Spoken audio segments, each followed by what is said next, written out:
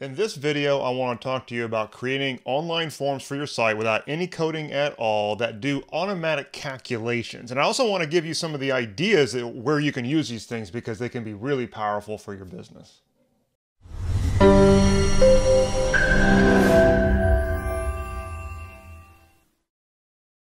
So you've probably been to websites where they've got online calculators of some kind, or something where you plug in different values, or you can use little range sliders and you choose little values and it will give you a score. You've probably seen these like with loan calculators, mortgage calculators, but they can also be really handy for lead generation, where you can have like a free evaluation where people score themselves on certain things and then they opt in order to get the final result emailed to them. And so there's a lot of really cool uses for this. Recently, I actually just had to build a couple of online calculators for a client of mine. This is what that form looked like. It's a real simple form where basically you're calculating your profit and loss for a particular week. And this is somebody who charges by the hour per session, okay? And so you could do things like plugging in your session rate and blah, blah, blah. And you're going to get automatic calculations. All these grayed out values are going to be automatically calculated. And you can see how it changes profit and loss to 500. If you spent money like $100, it will bring it down to profit and loss because you spent that. And that's basically how that works. It's real simple. All these grayed out fields change automatically when you enter the values. And in this particular case, we don't even have a submit button on the form because she doesn't care to collect this stuff. But in other cases, you could totally create forms that do something very similar to this and have it submitted and send it into your CRM and follow up with them accordingly based on what the final number is. There's all kinds of things that you can do. Now, the way I built that form was using Fluent Forms inside of her WordPress site. Now, Fluent Forms happens to be the Forms plugin that I use across my business, but also pretty much on every client site where I have anything to do with developing their forms for them. It's by far my favorite Forms plugin. One of the reasons why I like it over things like Gravity Forms and WP Forms and these types of things is because Fluent Forms is kind of like an all-in-one. You buy a pro version if you need the enhanced capabilities, but then all the add-ons are there. They're not going to nickel and dime you for various other add-ons and, oh, you need this, and give you different levels of membership. The other thing is that they don't put weird upsells and annoying things into their interface like WP Forms does. And so it's just a cleaner experience and it's simpler to deal with. And the thing is capable. It does so many things. Now, when it comes to these calculator forms, this is one of those capabilities that's inside of Fluent Forms that you may not know is there, because what it is you're using numeric forms, of course. Any form type, or any field type, I should say, that results in a number, you can utilize in your calculations. But then when you go to the advanced settings of one of these fields and go down, there's a little checkbox there that says Enable Calculation. And it's just kind of buried down there. But when you check that, you have the ability to set up formulas where you can then choose other fields that are on your form and then apply a formula, kind of like an Excel spreadsheet, and basically create automated results that way. And so it's really, really powerful. It's just sort of buried there in the settings. Now, one thing to keep in mind when you're building these calculations is that when you're actually looking at the formula, it's going to be using the name attributes here. When you look at the drop down, it's going to actually give you the plain English field name that you've typed in for that field, which makes it a lot easier to know what you're selecting. However, in the formula, it's going to be using this name attribute. So if you click right up here, you'll see that by default, it's just going to kind of name it by the field type. And then if you have more than one, it's just going to start incrementing it. So this one is just field, numeric field 1. Then the next one will be numeric field 2. That's not very descriptive when it comes to actually looking at these calculations. So what I would actually recommend that you do is go back and you actually rename these name attributes to something that's descriptive for you. That way, when you go back and you want to look at these formulas later and potentially make edits to it, your formulas will make sense. You'll be able to take one look at it and know exactly how that formula is built.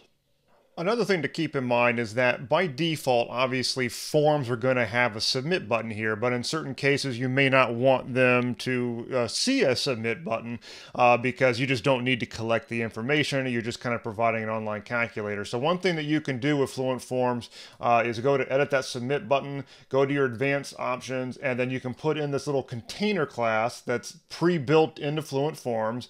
It's just ff_force_hide. You can find this is in the documentation for Fluent Forms, but you just stick that in there and it will hide the submit button. So you'll still see the submit button here when you're actually editing the form, but on the front end, when you look at it, you're not going to see it, and there will be no ability to submit the form, and it's just going to simply be an online calculator.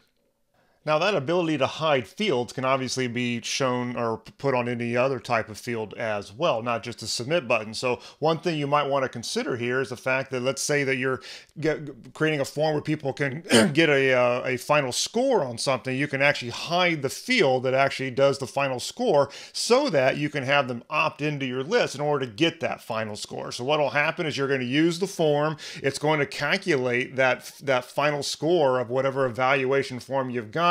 But because of the integrations of Fluent Forms into all kinds of list builders, including Fluent CRM, which is definitely the one that I recommend, then you could send that final score into your CRM, and then based on that number, you can employ certain marketing automations to follow up with them. It's really good for generating very qualified leads to your business.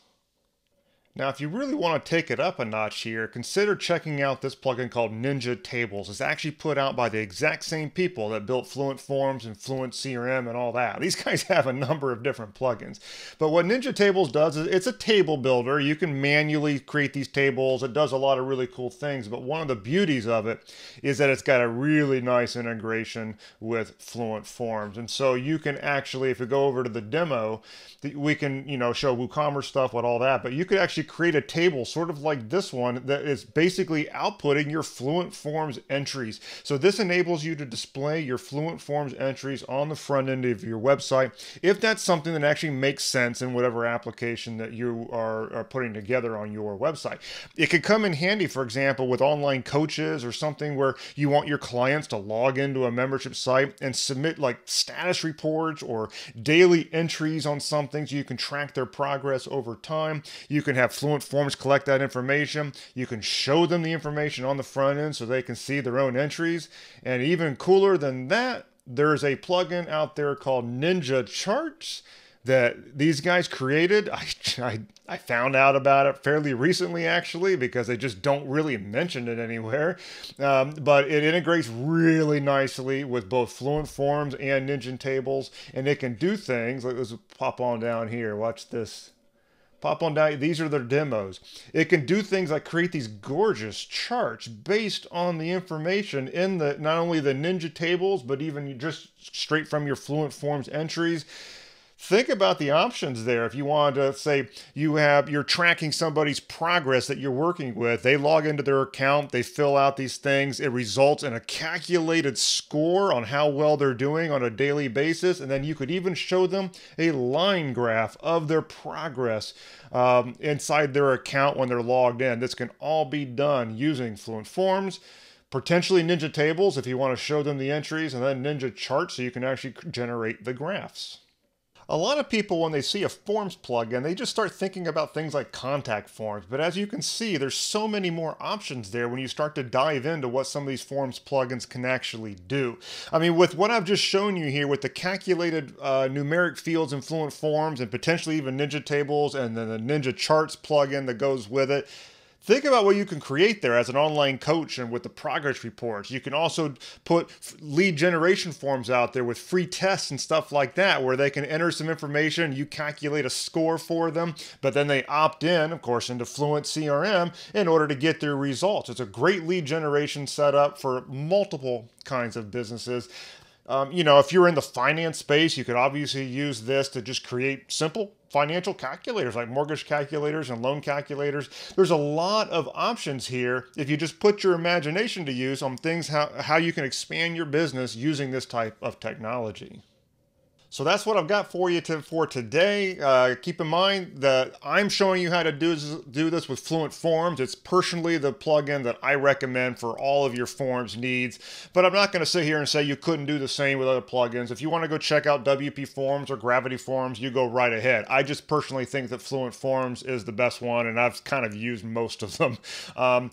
Also, if you would like my help building these forms for you, if you don't want to deal with all the little formulas and all that, well, I can build it. I mean, obviously the initial impetus for this video and this blog post was because I built a couple of forms for a client of mine using Fluent Forms. And I was like, well, I might as well document how the heck I did that. So, but if you would like me to build some forms for you and kind of build it into your marketing automation platform, hit me up. I can definitely help you do that via technical services.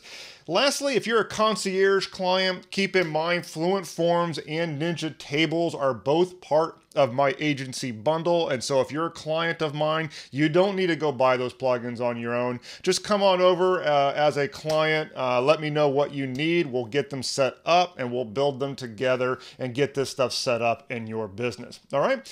That being said, if you have any questions whatsoever, go below. Feel free to ask away and I'll be down there to answer your questions. And otherwise, I will see you on the next video.